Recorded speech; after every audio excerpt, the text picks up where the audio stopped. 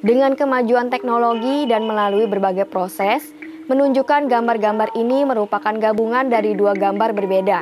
Kids, pernahkah melihat mural yang ada di jalanan atau pameran tertentu? Umumnya, mural menjadi salah satu bentuk untuk mengekspresikan apa yang ada dalam diri atau menyampaikan pesan-pesan lewat seni mural, termasuk gambar-gambar yang ada dari zaman kuno.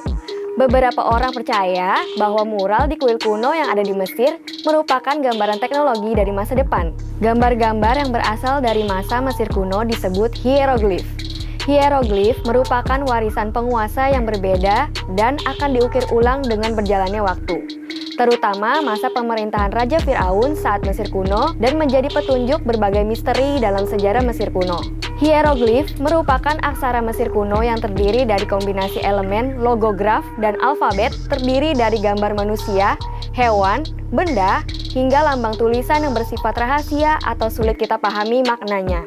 Hieroglif berasal dari bahasa Yunani, hieros yang artinya suci dan glyphe berarti ukiran. Secara etimologis, hieroglif bisa diartikan sebagai ukiran suci, sedangkan bangsa Mesir menyebutnya aksara dewa, karena memang dipercaya masyarakat kalau itu memang berasal dari para dewa. Pada awalnya, bentuk gambar tulisan hieroglif masih kasar, seperti yang digunakan oleh suku-suku primitif. Masing-masing gambar mewakili objek alamiah, misalnya matahari yang digambarkan sebagai piringan air digambarkan dengan garis gelombang, dan sebagainya. Namun, penulisan seperti itu nggak dapat mewakili kata-kata atau objek yang nggak dapat dilihat, seperti pikiran atau hari. Sehingga, hieroglif lebih dianggap sebagai simbol ide daripada sebuah gambar objek.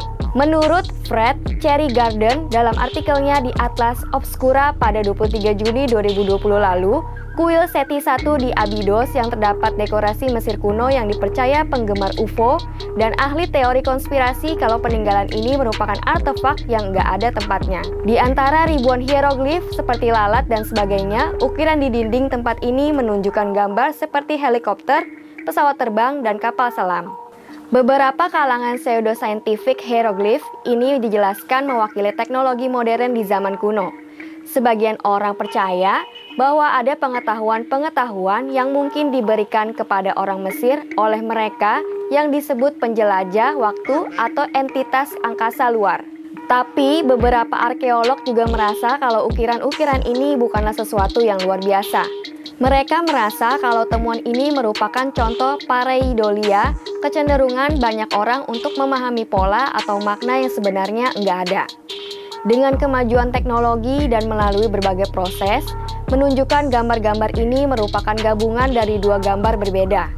Ukiran pertama sudah ada sejak zaman pemerintahan Seti I yang artinya dia yang memukul mundur 9 musuh Mesir.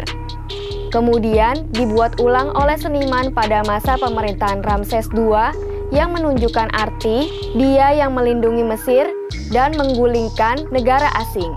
Plester yang menutupi artefak hieroglif Seti I juga terkikis seiring berjalannya waktu sehingga membuat kedua gambar menyatu. Ahli teori konspirasi juga sudah mengubah foto ukiran secara digital untuk menghilangkan detailnya dan membuatnya terlihat seperti teknologi modern untuk mendukung pandangan pseudo-scientific. Bagaimana kids? Apakah kalian percaya kalau ini hanya gambar yang tergabung atau memang ini merupakan pengetahuan yang terima masyarakat Mesir tentang masa depan oleh penjelajah waktu? Sampai di sini dulu ya videonya. Jangan lupa like, komen, subscribe, dan share ke teman-teman lainnya ya kids. Bye-bye!